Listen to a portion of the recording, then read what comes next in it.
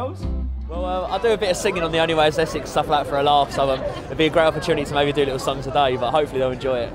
And so have you been practising a lot for this? I've been practising a bit, yeah. I didn't expect it to be this cold though, so hopefully I won't get a cold before I get on stage.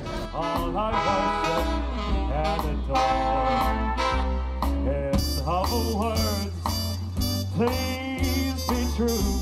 I've started a little bit of Christmas shopping. I've got a couple of presents for the family and stuff, but not too much yet. I'm going to try and do most of it today, I think. If you have time. If I have time, yeah. Talk to us about TOWIE. I've seen your Twitter. You're going to TOWIE Towers a lot. Like, what's happening with? I've been just having a lot of meetings at the moment. We've got a live episode coming up, so there's going to be preparations for that. We're very excited. It's like the first time in, I think, reality sort of like our sort of reality history that it's ever been done. So we're all nervous but excited. So preparing for that at the moment. It's going to be fun.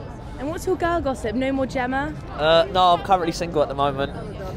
No more Gemma. You know, I'm still friends with Gemma, so it's all good. But yeah, I'm single and ready to mingle. You are all I long for, all I worship and adore. Hi, I'm Phil from Truth Loader, a new YouTube channel dedicated to citizen journalism. We're going to be uploading videos every day, everything from the Arab Spring to freedom of information online. So if you want to help to set the news agenda, subscribe and we'll see you on the other side.